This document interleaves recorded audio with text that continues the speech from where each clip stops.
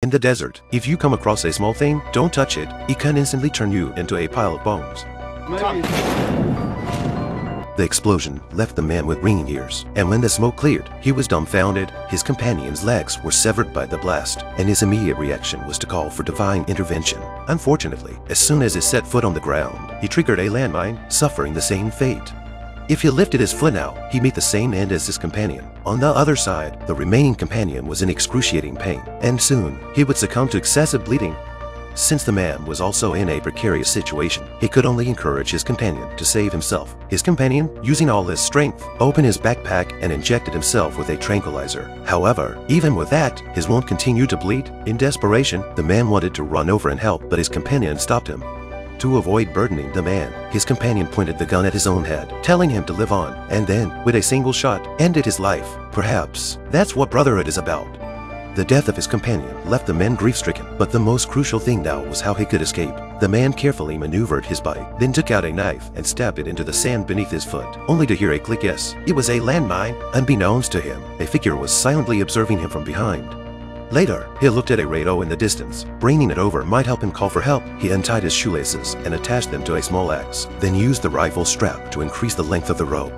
The man, exerting effort, finally brought the radio closer. Unfortunately, the device was out of power, but luckily, it had a solar charger. Soon enough, he heard a voice from headquarters. The man immediately called for help, but the response dashed his hopes. Headquarters stated that it would take at least 50 hours to reach him, which was essentially a death sentence. Staying still for 50 hours was impossible, but as a soldier, he couldn't easily give up even a glimmer of hope. So, he set the time on his watch, ate a bit of food to replenish his strength. However, he quickly realized a serious problem. He was out of water. In a place like the desert, running out of water is terrifying, and he was about to face an even greater challenge. A gentle breeze blew, and the man turned to see a sandstorm approaching. The man immediately covered his nose and mouth with a scarf, added weight to his backpack to avoid being blown away by the sandstorm. Using the rifle as support with his left hand and firmly inserting the knife into the sand with his right, he created a stable triangular structure.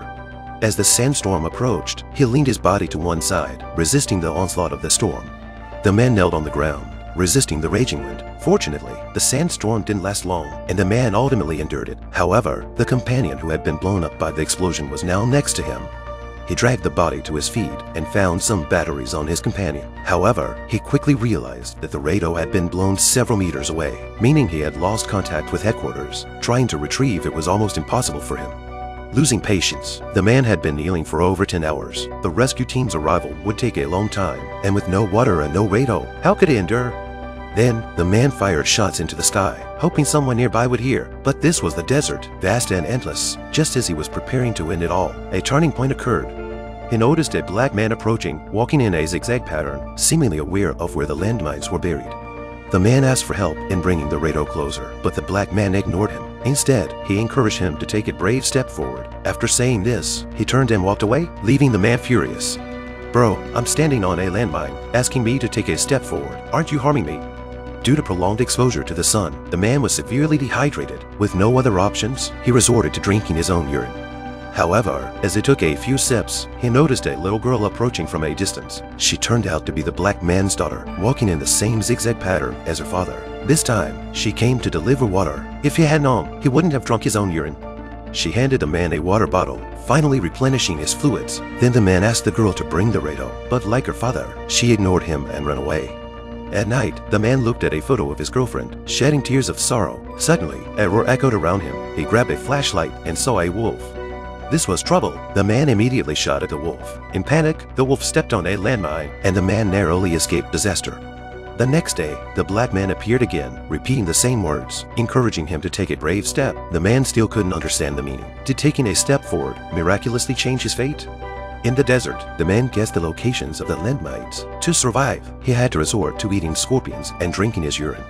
Due to prolonged exposure to the sun, he started having hallucinations. He saw his companion, who had been blown up, coming back to life and cheering him on to stay strong. But the man was really reaching his limit.